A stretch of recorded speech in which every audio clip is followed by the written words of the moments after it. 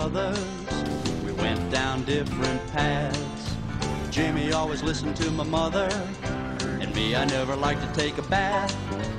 As we grew and tumbled through adulthood, the pressure caused emotional drain. And now I'm slowly dying in the bottle, and Jimmy has to live with half a brain.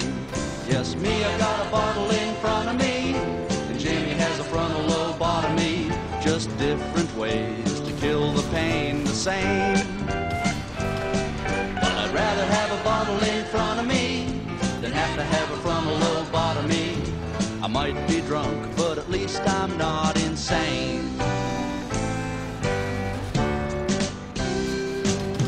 Jimmy let his troubles drive him crazy. He never tried to drown it in a drink. I know that drinking makes my thinking hazy, but at least I still have brains enough to think. Jimmy's got a brain that isn't stable. He doesn't have the sense to say his name.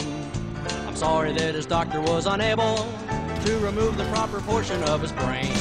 Yes, me, I've got a bottle in front of me, and Jimmy has a frontal lobotomy. Just different ways to kill the pain, the same. But I'd rather have a bottle in front of me than have to have a frontal lobotomy. I might be drunk, but at least I'm not insane.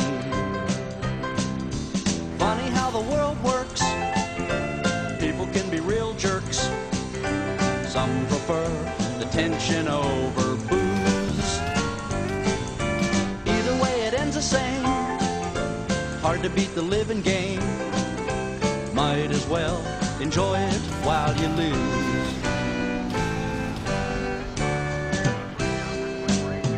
When I need a drink, I start to shiver, and Jimmy always viewed it with concern. But I'd rather have cirrhosis of the liver than an intellect that's second to a burn. I wonder if old Jimmy's gonna hear it when I tell him that his logic wasn't sound. They'll dose him up on lots of evil spirits when they take him to the psychiatric grounds. Yes, me, I've got a bottle in front of me,